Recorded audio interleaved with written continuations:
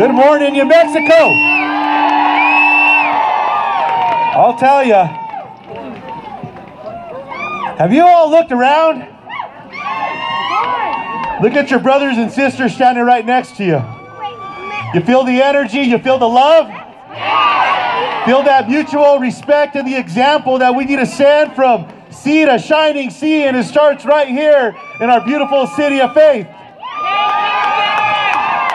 With all that's happening around the world, the mistreatment of people, the abuse of women, what's happening right here on our American soil.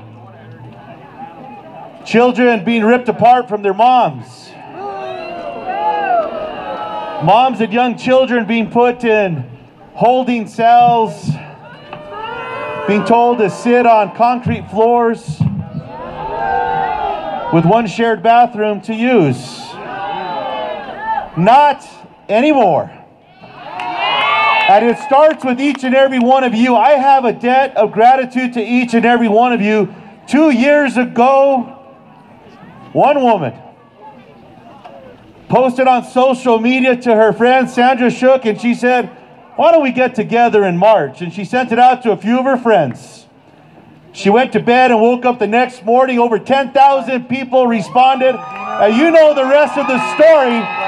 Millions of people gathered not just in our nation's capital, but in small towns and small cities across America and around the world.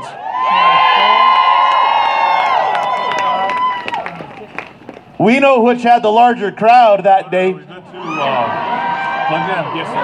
But you started something incredible. The pundit said, well, I don't know if that women's march can continue maybe a week, maybe a month. You gathered in town halls across America. You faced those folks that wouldn't face you. You held town halls. You put those chairs out and you said, you're going to hear us loud and clear because you've been ignoring us for far too long.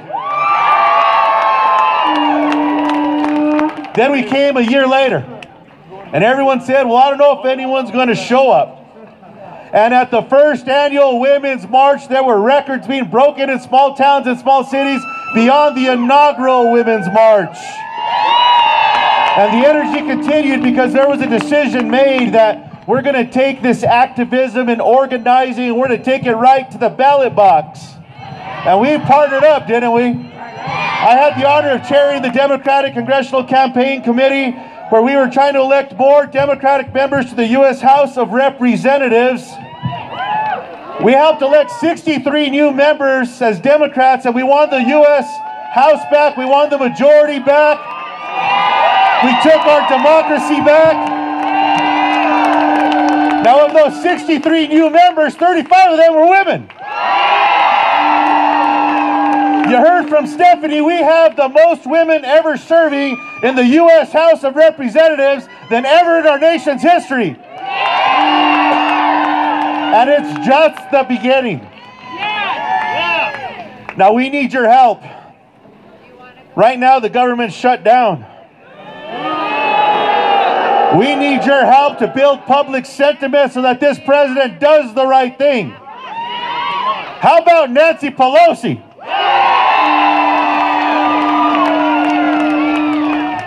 I'll tell you this, the president has met his match. One of the most incredible and influential leaders in the world in our history books, and one of the most incredible women that I will ever know. She's influencing everything that she does, and she understands the magnitude of this moment. And with the help of the American people, we will be able to get the government back and opened up and make sure that we get done what we promised we would. Lower the cost of health care that's negatively impacting women and their families across America. Lower the cost of prescription drugs that are negatively impacting women and the families across America. And how about cleaning up Washington, D.C., restoring our Voting Rights Act, making sure as we work with our indigenous brothers and sisters. And by the way, thank you for electing Deb Haaland to the U.S. House of Representatives. We will work to protect Native American Voting Rights Act, but the work has just begun. The energy that you are feeling and the success we had over the last 2 years, let's not get complacent, because it turns out that there's an election for the presidency of the United States of America just around the corner, New Mexico. So you're ready to get to work and stay fired up and make sure we get the job done? It's an honor to serve as your U.S. representative.